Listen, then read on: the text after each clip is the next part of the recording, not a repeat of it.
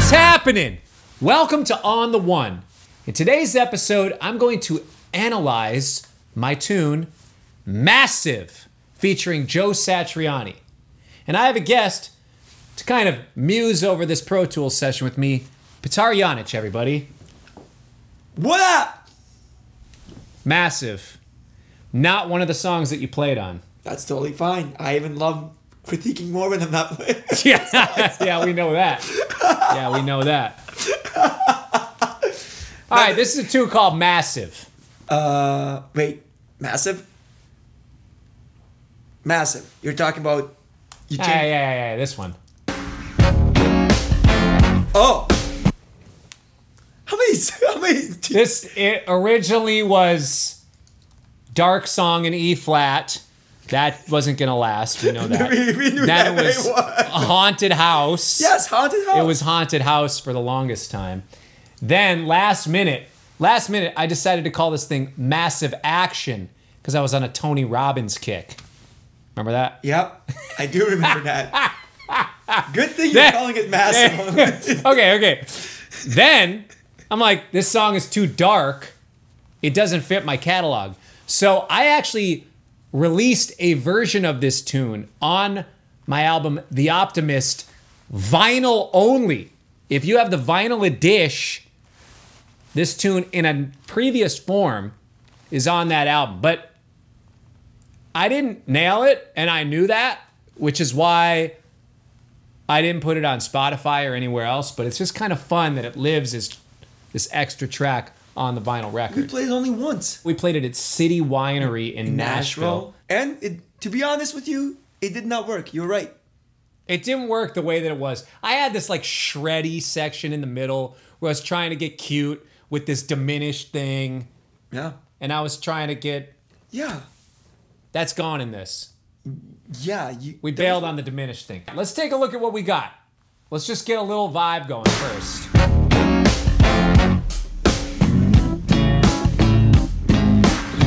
All right, we got a vibe going. Let's talk about who's all on this track. This, oddly enough, was recorded in, I believe this rhythm section, the basic tracks were recorded December 23, 2015. I had just gotten off of my first tour with Ben Rector, a fall version of the brand new tour. And I was writing some music. I wanted to do some of my own thing. I think I posted a video of this song, and actually I was like, yeah, this is too dark for my vibe. And Ben Rector commented like, whoever your A&R person is, you need to fire them because this is completely funky. You need to put this out. I was like, all right, I'll put it out. This thing won't focus on it.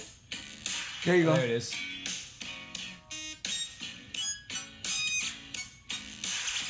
Dope synth part, but the synth part did get the Father Ulrich.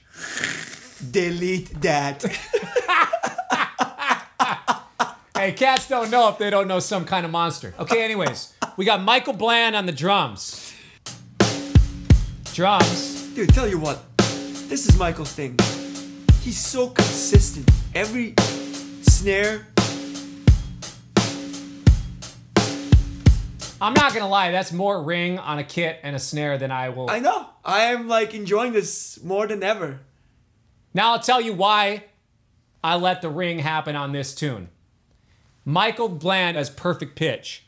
Michael tunes his snare to the tonic. It fits the song. So that's why it works. It doesn't feel like a ring in the tracks. And honestly, I normally never use this much room mics. Listen to all these rooms.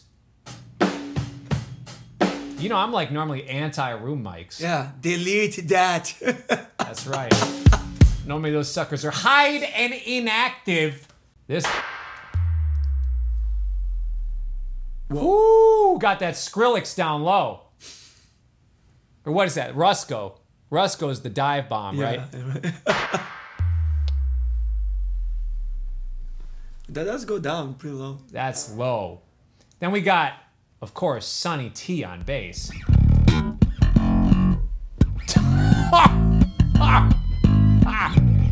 What you got in the bass? Just a little EQ, a little DBX 160. Okay. Compressor, and then a little bit of EQ. His Warwick has so much low end and so much top end, so I tamed a little of that, added a little more of the J bass. Wait, you took it down? Well, yeah.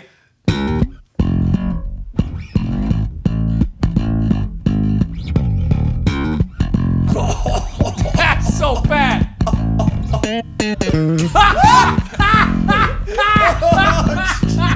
That's Sonny right there.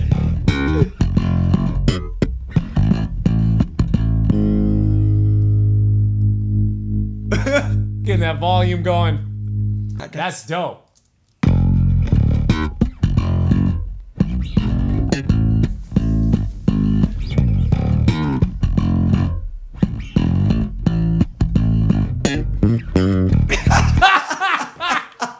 He gets the jank and the doink in there. Unbelievable. He gets the jank and the doink. Unbelievable.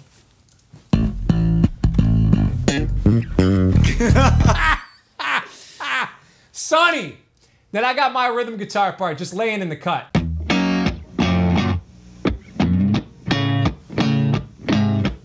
Two guitars, pan left and right. Play the exact same thing.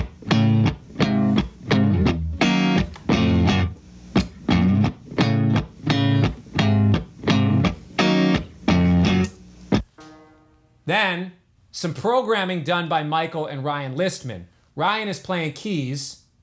Kevin Gastonguay overdubbed, but he got Father Ulriched. Oh, you know what? No, Kevin is on this. This clavinet track is KG. Oh. Let's solo out all the keys here. Now, Ryan Liestman, king of the vibe keys. Yeah, you're right. Just vibing. Hold on. Like, this part's dope.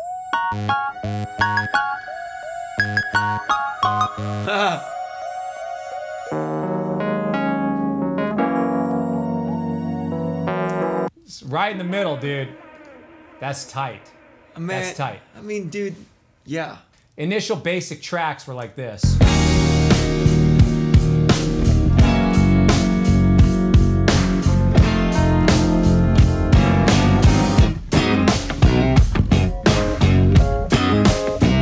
Sonny, dude.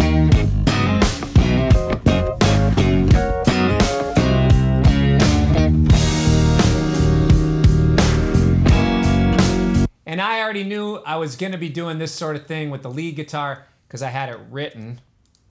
Let me unmute these. This is actually my lead guitar scratch track.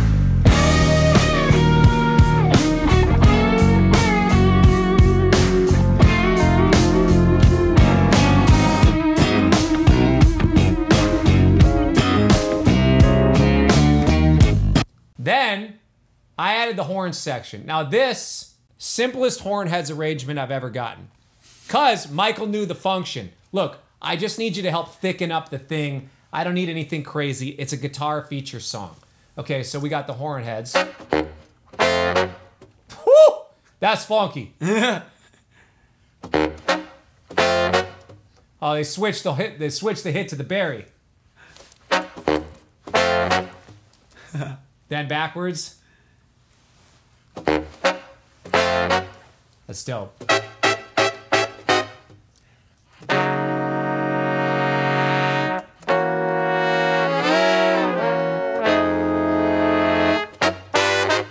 That's funky. I love that you hear Kenny breathing and everything. I know. Kenny's got the loudest, his buttons, man. He's got the loudest buttons in the game. All right, the track is feeling tight, but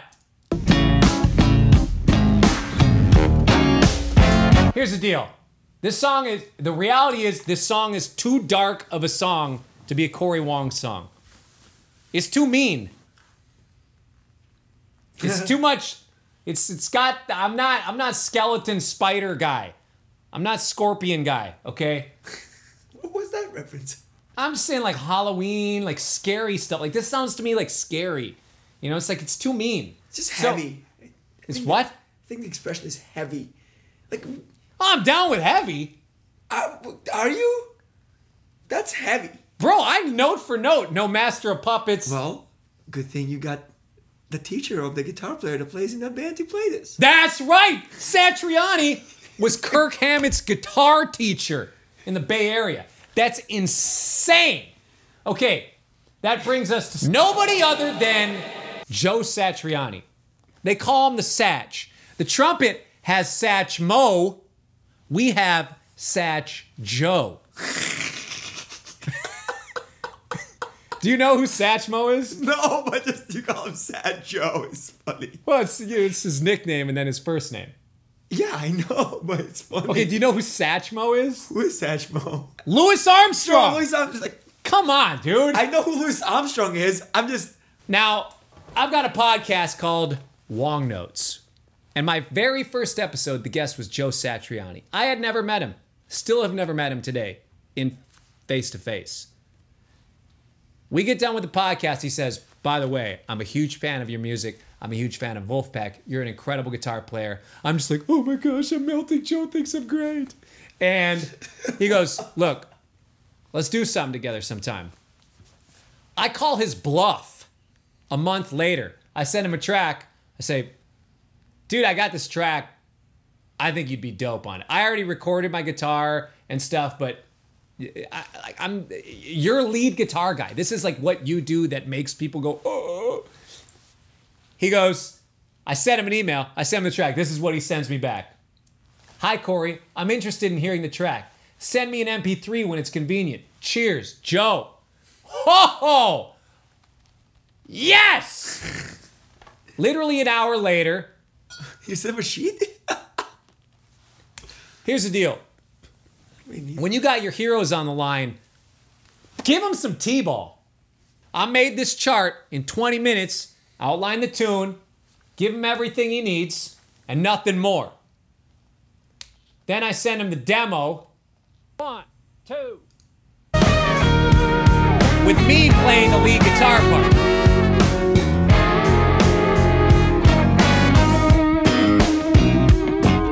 What does he come back with? He sends me back these tracks 3 days later that blew my mind. I couldn't believe Satch was on the track.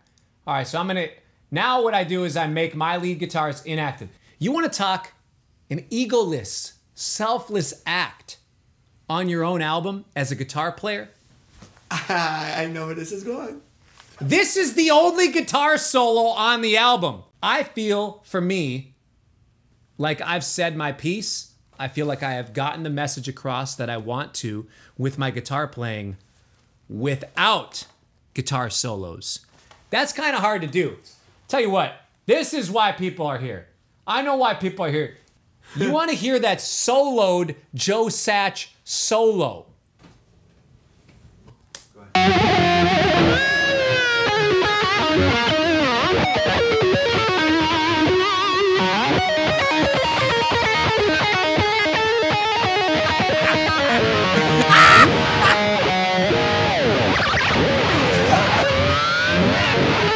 What's he even doing?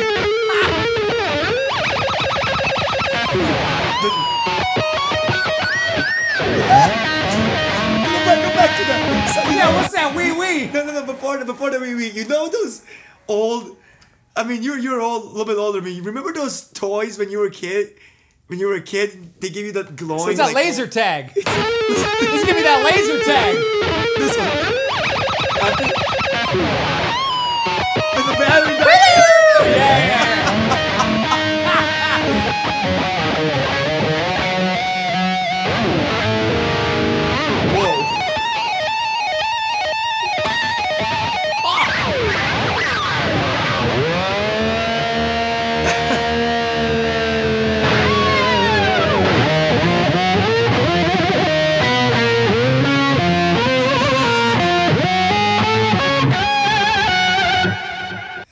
That's insane. And that's why you give him a solo, I guess. That's insane. Wow. That's why you give Satch the solo. I can't solo like that. I've never heard a solo outside of like just being a this. Yo, that's the thing about, you never know when you're going to get featured. Sometimes somebody's going to phone it in. I'm not going to... one time, years ago, I was producing an album for somebody else, and they paid a crap ton of money for a guitarist who was kind of famous to play a solo on the song. I was just the producer. Enough disclaimers. The cat phoned it in.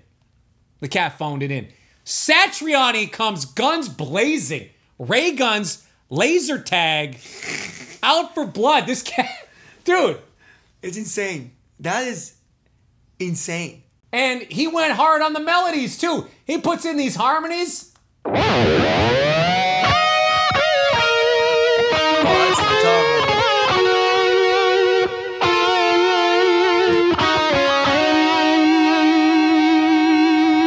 Man, you gotta get this track to Guitar Hero, dude. Somebody call Activision or whoever. Anyways, let's hear that in context, because that solo is ridiculous. That solo is ridiculous. Like,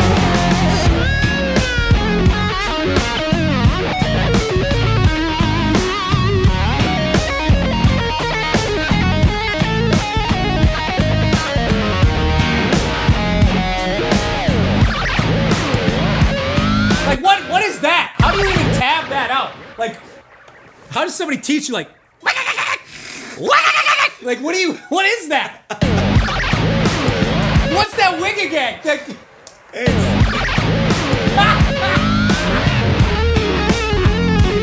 Yo, and Sonny's getting all tight right up below. Hold up. That rhythm section is tight.